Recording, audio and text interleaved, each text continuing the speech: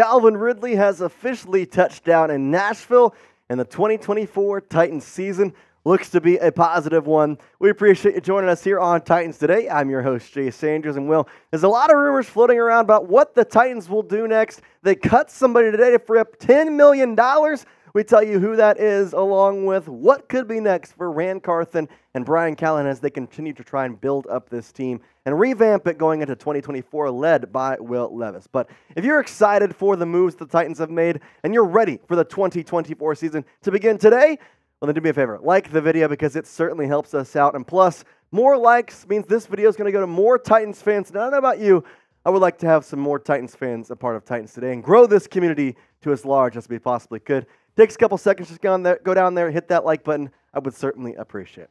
All right, so we've talked about the Titans getting Calvin Ridley, but are they done, though? Because, well, it seems to me Ran Carthon is almost preparing for another move. Now, they've made a lot of moves over the past couple days. Obviously, the big one being Calvin Ridley. Lloyd Cushenberry was also a pretty nice deal, but they still have a lot of money to spend, and they freed up some more.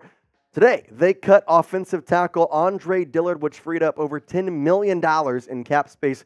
Now, this was expected. We talked about him as a possible cut candidate just weeks ago, but now it happens already after Calvin Ridley is in the book. So let's talk some money here for just a moment because we never really got to see the full cap hit for Calvin Ridley until today. So, according to Over the Cap, which to me and everybody here at Chat Sports, that's the one we use as the best case scenario, the one that we think is the closest to the actual monetary value. They have $64 million to spend. Now, Ridley was the big move, but maybe they could get some more smaller ones going in there. So, still, they could help the O-line. The secondary is still a struggle. Obviously, losing Murphy-Bunting hurts.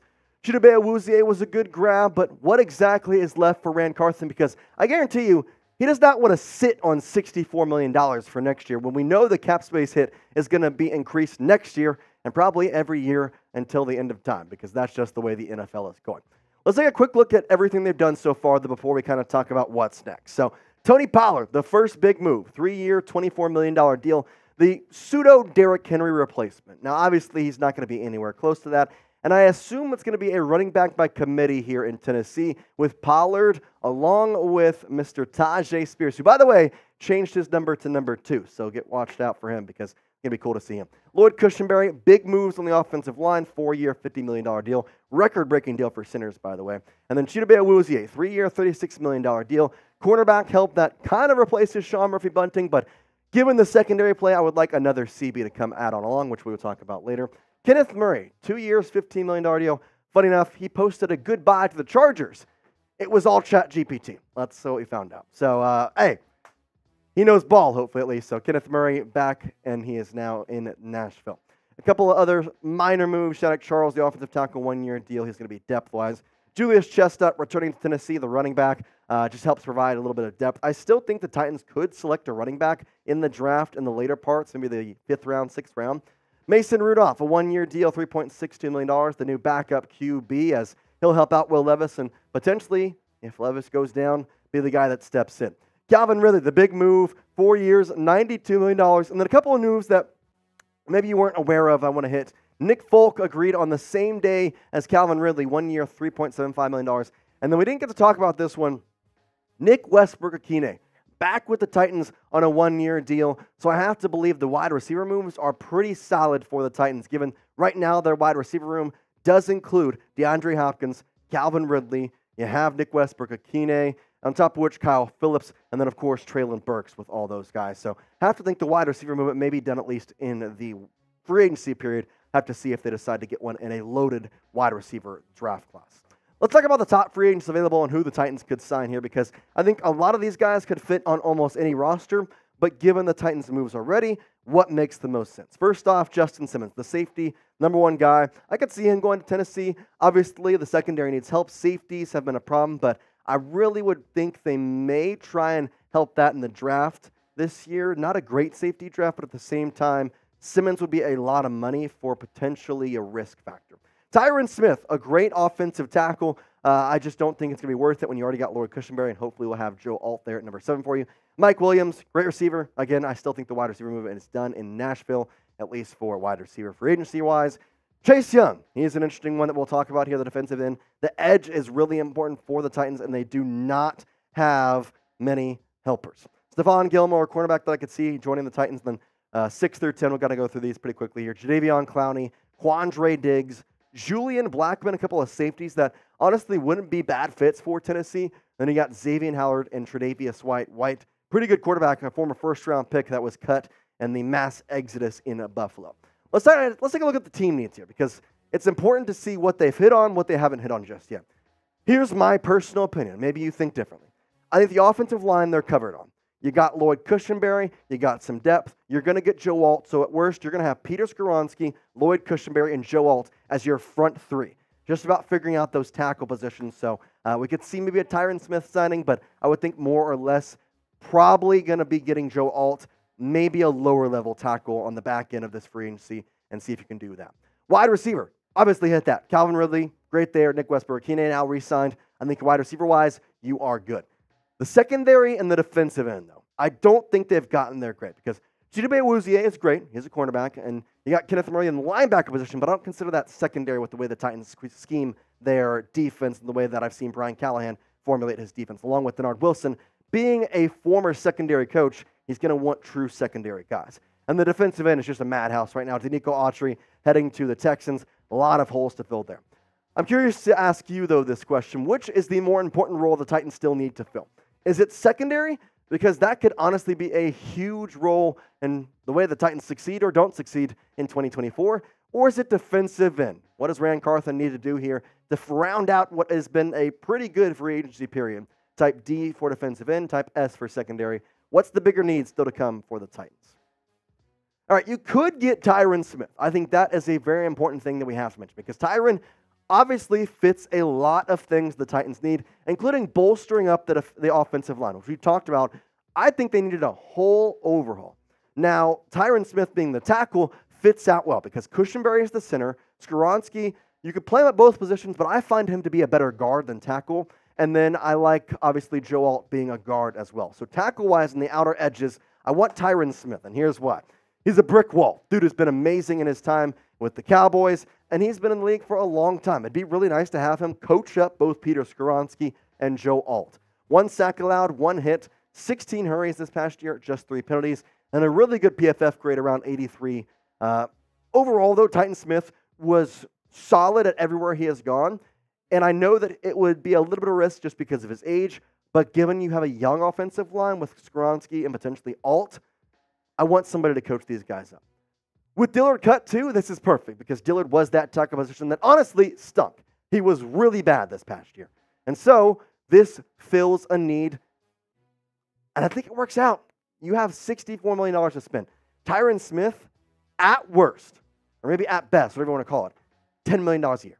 I think that's what you could probably get him for. I think 2 years, $20 million with a signing bonus and maybe some incentives to make it worth up to $25. I'm doing that every day of the year. That's just me. Let's talk about Sean Murphy-Bunting, because he is headed to the desert in Arizona as he left to go play with the Cardinals. And so with that, the Titans did get Chidobe Awuzie, which is great. But we know the cornerbacks with Roger McCreary, Christian Fulton was in the secondary. They just weren't good. I think, again, just like the offensive line, you need to overhaul the cornerbacks as well, because the safeties had some positive moments here and there, but the quarterbacks really want to make sure we revamp that. So I'm suggesting you sign another cornerback and another Cowboy. I mean, you got Pollard, get Stephon Gilmore. Dude was great in 2023, has kind of revitalized his career over the past 3 years, really struggled in his last year in New England, but then with Carolina and now with Dallas, has played great, along with playing in Indianapolis that 1 year. 68 tackles, 2 interceptions, 13 pass breakups. Chidobe Awuzie, Stephon Gilmore, 2 lower-end cornerback signings, but I still think pretty good. And then you draft a cornerback in, say, round 3. That would be my opinion. Gilmore would fit in well in a lot of different facets. I think that overall, again, experience level is great. So Chidobe, who is pretty experienced as well, helps out what was really a young cornerback room last year. And on top of which, Denard Wilson has been really, really great in scheming secondaries, because that's what he was coming from. He was a secondaries coach. Now this is the first time as a defensive coordinator. I hope he still puts an emphasis on the secondary. So we could see 2 brand new cornerbacks in the Titans secondary. Chidobe Awuzie and Stephon Gilmore, who is yet to sign just yet. Do you think he could come? Well, we will have to wait and see. Make sure that you like this video because the Titans could be the dang new Cowboys. Stephon Gilmore, he comes. You got Tony Pollard, he's coming. And there's one other guy who got released today that I find would be an interesting signing for the Tennessee Titans. That would be none other than the man, the net guard himself, Leighton Vander Esch. He had a neck injury this past year that held him out the last 12 games. But you cannot deny his effort and agility and overall effect on the Cowboys defense and the way he worked with Dan Quinn. I find he would be a great fit, especially since the Titans lost Azeez Al-Shaair to the Texans. In fact, two of their top defensive guys, Denico, Autry, and Azeez, both went to Houston.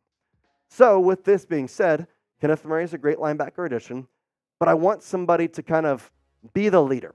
Leighton Vander Esch has experience in that. I would like to see him come on and join the revamped Tennessee Titans.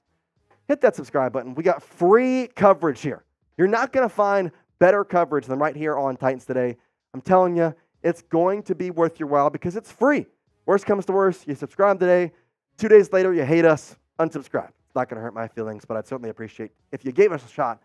As always, we're putting out content as much as possible. And with the Titans still having a lot of money, moves are still to come. Make sure you're on top of it right here on Titans Today. Let's look at the defensive line real quick, because obviously Denico Autry headed to H-Town along with Azeez Al-Shaair. The Titans could really use some help on the edge. I think that the defensive line with Jeffrey Simmons is great, but they need some help besides him. It can't just be him. Now, if you recall, the Titans were interested in Arik Armstead. He signed a pretty nice deal with the Jacksonville Jaguars, so he's out of the mix. There's two guys, though, I want to talk about. The first one being name value great, Chase Young. Played with two teams this past year in Washington and in San Francisco. Had 7.5 sacks combined across the two. There was worries and rumblings of his effort not being appreciated and not being applied in San Francisco. Obviously, in the Commanders, there was some locker room problems that were talked about, and the way that he was left out of there, it sounded like he just wasn't wanted anymore. The former Ohio State Buckeye, though, cannot deny his ability. He's great in a lot of different facets, and maybe a reset in a smaller market will help him out. Hopefully, the Titans can maybe put a little bit of a one-year deal together, just try a little prove-it type deal. But if not, you could also go another decent name brand than a guy who revitalized his career this year, Jadeveon Clowney. 9.5 sacks with the Ravens. Now, I do attribute some of those to the Ravens' defense being literally incredible this past year, but you still got to take into account his stats were pretty good. 43 tackles, 9 tackles for loss, 9.5 sacks, hit the QB nearly 20 times, and had 5 pass breakups with those long arms. 2 name values are great. I think in Tennessee, it wouldn't be bad to get a name value guy. So, who would you rather have as an edge rusher? Chase Young or Jadeveon Clowney here with the Tennessee Titans in Nashville for 2024 to try and bolster up the defense? Because we know the offense is starting to look good. I like Pollard. He got Tajay Spears. Will Levis is in for a sophomore year, hopefully a sophomore boost. DeAndre Hopkins still has 1 year on his contract. Calvin Ridley said that he is 25 today, even though his actual age is 29. Has had 2 years off football. He looks great. I hope he plays great. I honestly think either of these guys, the defense really could use some help in any way. And either way you slice it, it doesn't matter if they perform or not. People are going to have to worry about them. And when you're worrying about Jeffrey Simmons and Chase Young on the same line, even if you have some rando on your other defensive interior lineman, it's going to be one guy on him. I mean, there's a couple of guys. I know Mike Dana, also a free agent, could potentially get him on the edge. There's a way that the Titans could come out of here with a pretty solid defensive line, given you have Simmons locked up for the next 3 years. So I'd take either, but we'll have to wait and see. Again, hit that subscribe button because we're putting out Titans content. And if you enjoyed the show today, like the video. I feel like we're putting out better and better content as the days go on. And honestly, as we get closer to the NFL draft, I'm getting more excited, and I hope you are too. But for now, Titans fans, you know it, you love it. Say it with me in the comments. Tighten up, and peace out.